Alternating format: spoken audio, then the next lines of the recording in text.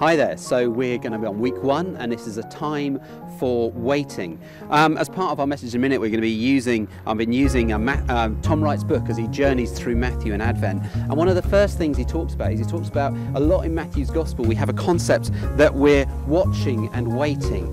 Often in Advent, we're kind of perhaps watching and waiting. We're watching and waiting for Christmas to arrive. Perhaps we're desperately hoping to avoid listening to Wham. You know, that there's a game called Whamageddon where you try to avoid hearing Last Christmas until as late as is possible.